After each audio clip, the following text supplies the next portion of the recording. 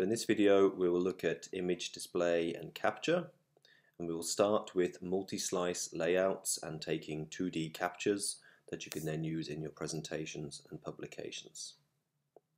To demonstrate this, we again use the View tool, which is still open from the previous exercises.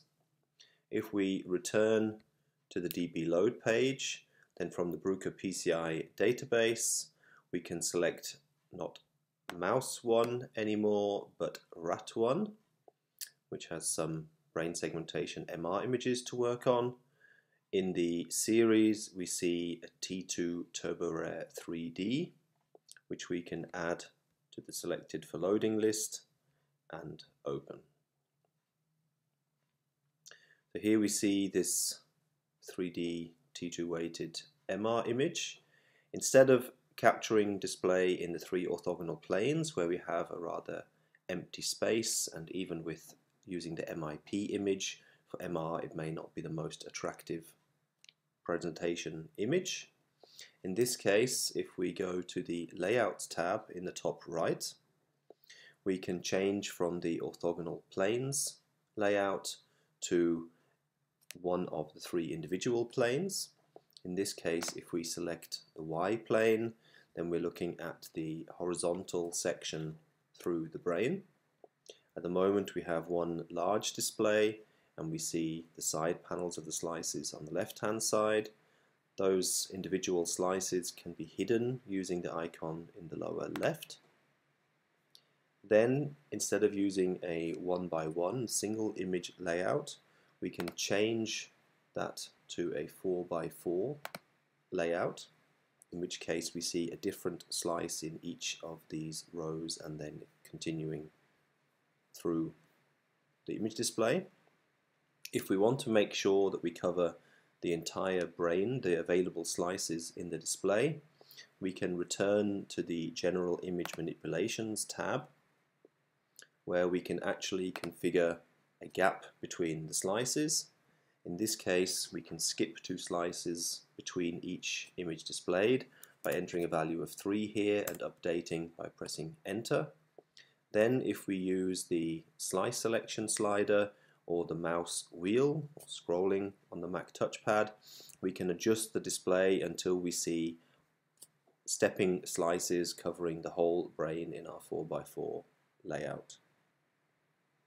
Then if we want to capture that particular image for presentation, in the lower right of the image display we have a capture icon. If we click on that we see the available options, and the two that we will look at will be capture display. We also see that there are keyboard shortcuts for these options, and then after looking at capture display we will look at the scientific output where we can include a color bar.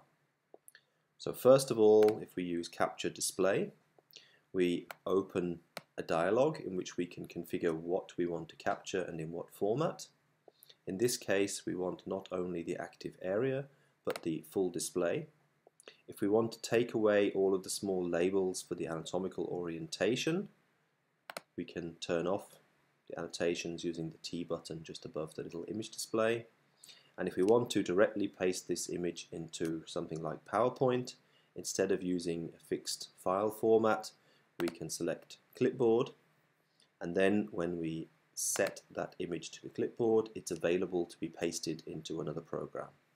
So if I quickly move to a blank PowerPoint slide, I can then paste, and we're able to move that around and resize it as expected to plan our presentation.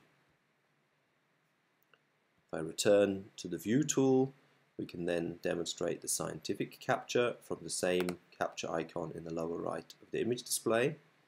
For scientific output we get multiple dialogues. Initially we get to choose the overall layout for scientific output, whether we want to include a color bar, which we do. Here I will make the color bar vertical and I will annotate it with the precision of only a single decimal place, and I'm happy with the output width of 768 pixels. Then when I confirm that dialog we see the scientific output preview browser, we see the capture with its color bar and annotated labels. Then if we use the capture button, we get a similar capture display dialog as for the standard capture display. Again, we can select clipboard, set the image to clipboard, close the scientific output dialog, and then in our extra PowerPoint presentation we can paste in the scientific capture with its color bar for direct use in our slides.